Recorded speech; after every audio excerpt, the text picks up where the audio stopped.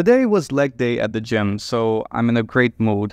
I feel amazing, and in celebration of that, we're going to be evaluating this incredible looking integral here.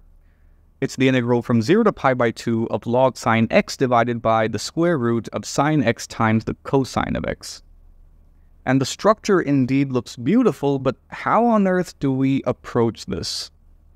Well, I'm going to use Feynman's trick of differentiating under the integral sign. And for that, I'm going to need an integral function. And for this case, there's a very nice, very special function that could play the part. And in case you're a long-time viewer of the channel, in case you're a regular viewer, you would have guessed by now correctly that I'm talking about the beta function with complex arguments u and v. So this here is defined as twice the integral from 0 to pi by 2 of sine to the 2u minus 1 of x times the cosine to the 2v minus 1 of x dx. Now, how exactly does the beta function help in getting us to the target integral? Well, for that, all we have to do is differentiate partially with respect to the u variable. So in this case, of course, we can switch up the order of the integration and the differentiation operators because we know that the integral for the beta function will converge for all values of u and v in its domain. So on the switch up, we have twice the integral from 0 to pi by 2 of the partial derivative with respect to u of sine to the 2u minus 1 of x times the cosine to the 2v minus 1 of x dx.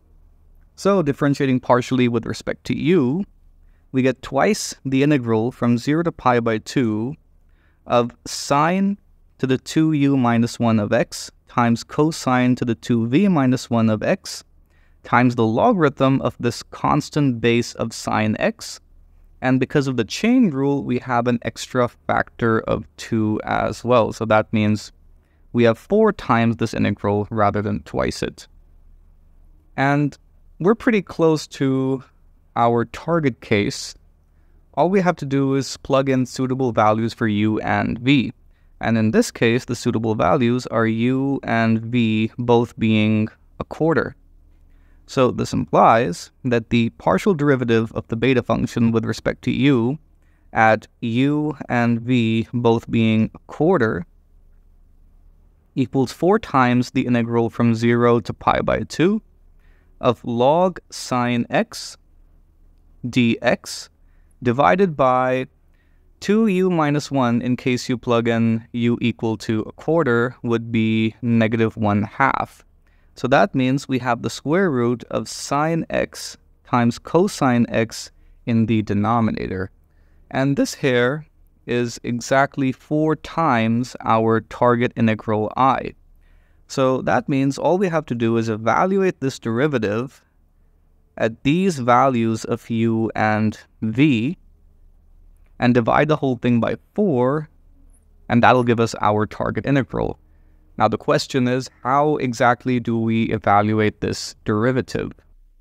That's actually a pretty easy question to answer because we can invoke my favorite special function, the gamma function.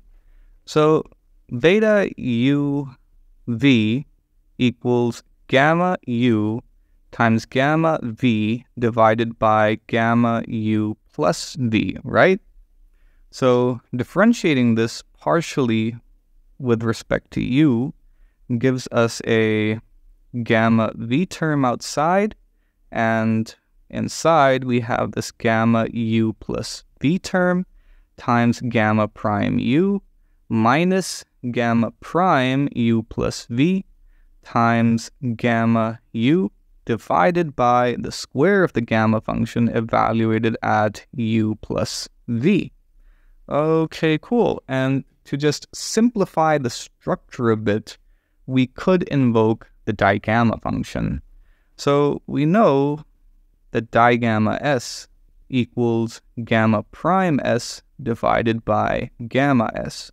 So this implies that the derivative of the gamma function can be written as the product of the gamma function times the digamma function, which is an extremely cool relation simply by virtue of the definition of the digamma function, of course.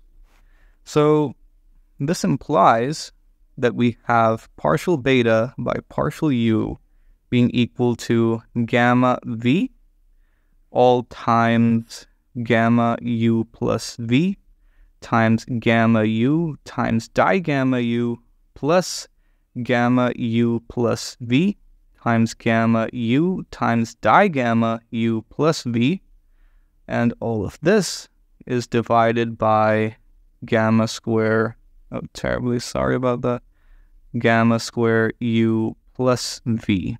Okay, cool. And now we can just take a bunch of terms, we can factor out a bunch of terms, right? We can factor out a nice gamma u term to go with this gamma v term.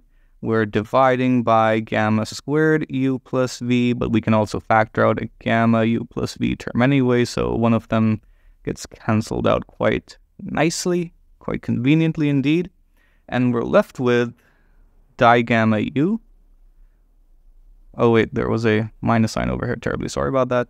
Minus digamma u plus v. Alrighty then. And this here is the exact same structure for the beta function, right?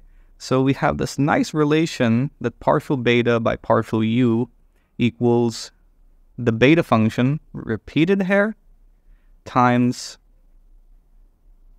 digamma u minus digamma u plus v.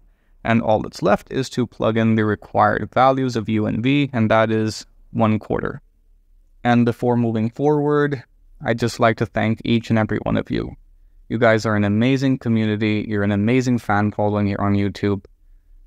Thank you so much for helping me upgrade my setup. I'm really enjoying the experience of writing on this improved and much bigger screen real estate. This is a lot better than the previous experience because there isn't any strain on my back or my shoulders. My eyes are at a healthy distance away from the screen. And you all know how much I love solving crazy integrals and differential equations, and I love making these videos for YouTube. And this is pretty much what I'm doing full time now anyway. And this is incredible fun. This is what I really love doing, and I'm very, very happy, and I'm very thankful to all of you for helping me make this healthier, because writing on the phone screen, on a tiny phone screen, was becoming more and more stressful. That there was, just increasing strain on making videos, especially when there was something technical like contour integration where I had to make diagrams and all that. Those kind of videos required multiple takes, several takes. So I loved solving those integrals. I loved making those videos. I loved the idea of making those videos, but just making them became sort of a headache. But I never, just leave a video undone. If I started it, I want to at least complete it. And now it's a lot easier. This is it's more fun and more healthy now to make videos. So thank you all once again. And we ain't stopping with the crazy math. And I forgot exactly what we were doing. Yeah, of course, we had to plug in the required values of u and v. So that's 1/4. So this implies that the partial derivative of the beta function with respect to u at these values, the required values, equals the beta function at 1/4 and 1/4 times the digamma function at 1/4 minus the digamma function at 1/2. Okay, cool. Now this beta function term can be expressed quite nicely in terms of gamma functions. So we know that the numerator consists of the product of gamma functions. So that means we have gamma squared 1/4 divided by gamma 1/2. And gamma 1/2 is famously root pi, correct? So that's what we have down here.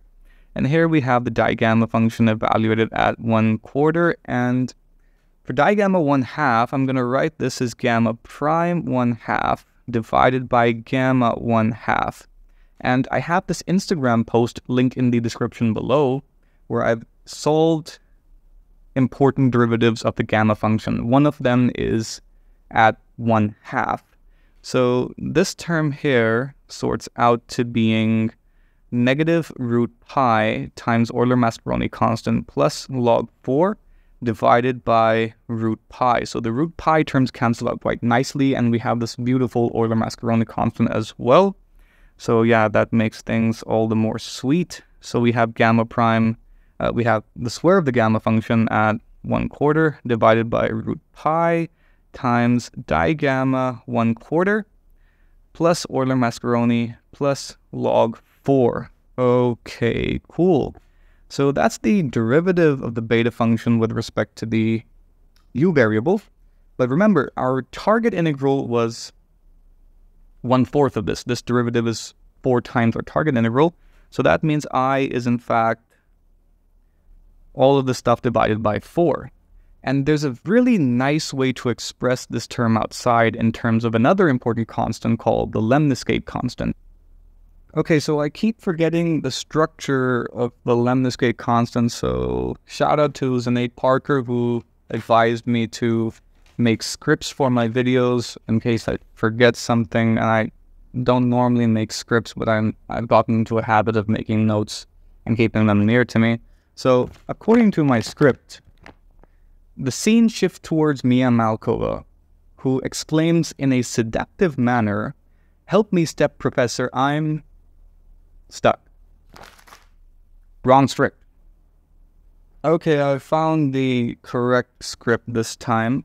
So the lemniscate constant, that's omega bar, is the square of the gamma function at 1/4 divided by twice the square root of 2 times pi. So here, what we'll have is in fact the lemniscate constant divided by 2 times root 2, correct? Yeah, that's pretty much it.